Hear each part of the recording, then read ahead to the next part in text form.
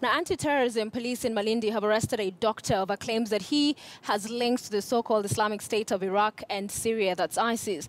The doctor, who works at Malindi Sub-County General Hospital, was arrested at his house in Seabreeze on Friday morning. Police claimed the 35-year-old medic is part of a network suspected of planning attacks in the country. Malindi OCPD Matawa Muchangi said police in a joint operation raided the suspect's home at 2 a.m.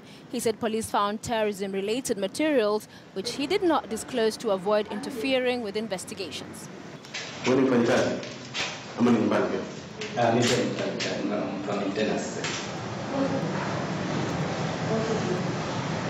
Kuna milango mitatu, 3 bedrooms upstairs. Sasa hawakujua tuko gani, walivunja zote 3.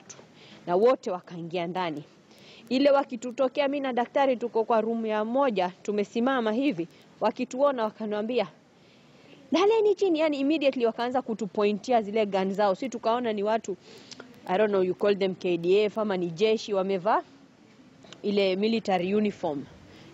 People ambayo wako armed. Haya, wakatuambia laleni chini. Mimi na bwanangu polepole tukapiga magoti, tukajinyorosha chini. Wawili wakakuja, wakanishika mimi, wakanifunga pingu, na daktari akanifunga pingu kwa mgongo. Tumelala tumbo chini, tumefungwa pingu sote wawili. Alikuwa anafuatiliwa uchunguzi kuwa anaweza kuwa mmoja wa magaidi wale wanafanya maneno ya ugaidi hapa nchini. Na alikuwa anadhaniwa walikuwa pamoja na wale wengine walioshikwa mwezi wa 8,